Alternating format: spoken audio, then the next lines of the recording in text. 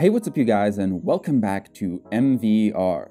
If you're new to VR, then welcome to the family, but if you've been around for a while, you might have been wondering what's next. VR headsets are getting better all the time, but all the same, we have not reached Ready Player One levels of realism just quite yet. Getting us one step closer to that would require some kind of way to get feedback to the player as to what's happening with their VR avatar. One such way would be using haptic feedback devices found to a lesser extent in our controllers. Now, while there are numerous companies that have tried varying approaches to solve this problem, the solution has often been extremely expensive. Probably the most prolific and ambitious company has been Tesla Suit, which has funded and created a full-body haptic suit that unfortunately comes at the steep price of almost $3,000, which isn't exactly cheap. It's no surprise then that eventually other companies tried their hand at making something more affordable, even if the end result would be slightly less ambitious. Enter BHaptics. BHaptics is a South Korean-based company that focuses on developing haptic feedback systems for VR. Their approach has been somewhat novel in the sense that they've developed a modular system where you can buy individual parts for much less than a $3,000 Tesla suit. The BHaptics line of products consists out of a tactical vest dubbed Tactot,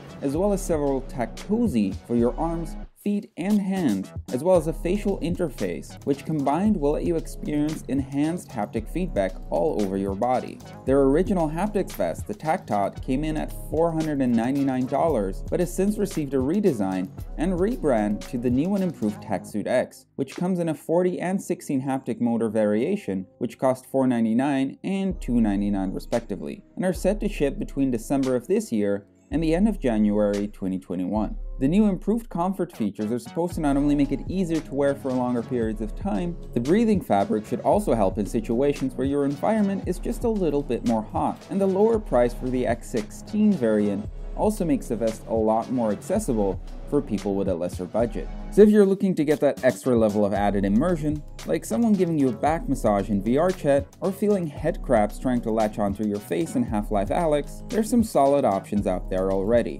But what if we wanted to take it a step further?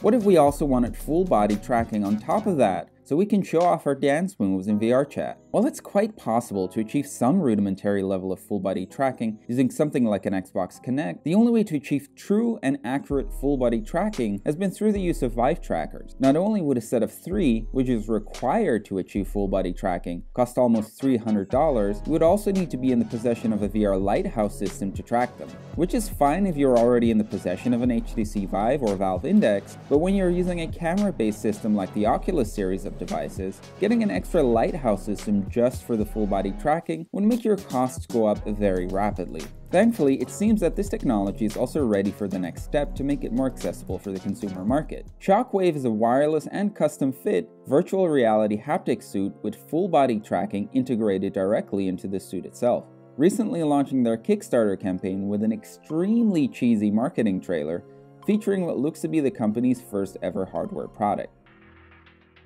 A suit which makes your VR experience more real than reality itself. Their Kickstarter page makes a bunch of ambitious promises, including full accurate body tracking without lighthouses, using IMU trackers, as well as 64 haptic feedback motors, which is way more than any other product currently on the market. And all of that for a price of less than an Oculus Quest 2 makes it seem a little bit sus though. The Kickstarter deal includes a version of the haptic suit plus 3 games developed by the company themselves that have full support for all the features the suit offers. And while if real seems like a pretty good deal, the game themselves look pretty much like the same game with 3 different skins slapped onto them, so I wouldn't really be jumping to get the vest just to experience them. The good news though is that the Kickstarter goal has already been reached, so we can easily wait the 6 months that it will take according to the company itself to get their product to market and review the hardware at that time.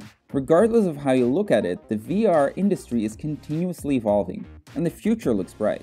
Technology that just a few years ago seemed completely out of the reach of regular consumers at home keeps coming down in price, making it more and more accessible, letting anyone with disposable income experience the amazing things that VR has to offer.